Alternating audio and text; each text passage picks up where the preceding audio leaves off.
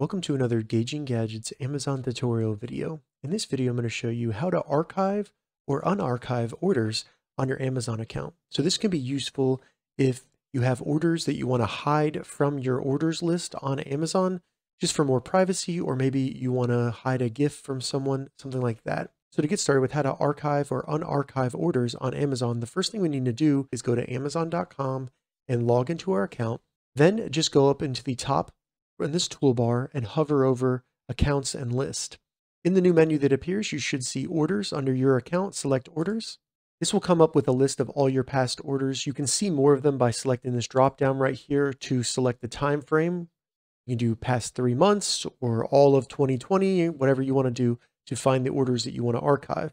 From there, just scroll down this page until you find the order that you want to archive. Once you find it, at the bottom left of that actual order, you should see Archive Order.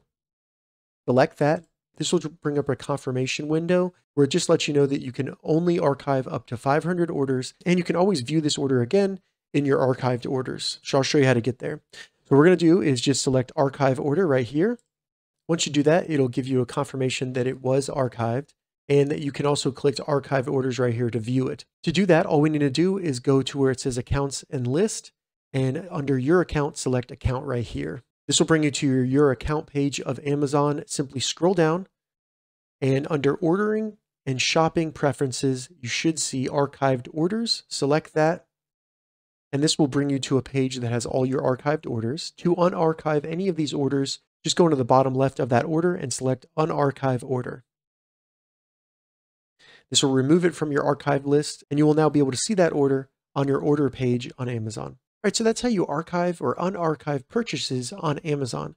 If you have any questions about this, leave a comment below. I'll get back to you as soon as I can. If you'd like to see more Amazon tutorial videos, check the links in the description. If this video helped you, give it a thumbs up, and please consider subscribing to my channel, Gauging Gadgets, for more gadget reviews and tech tutorials.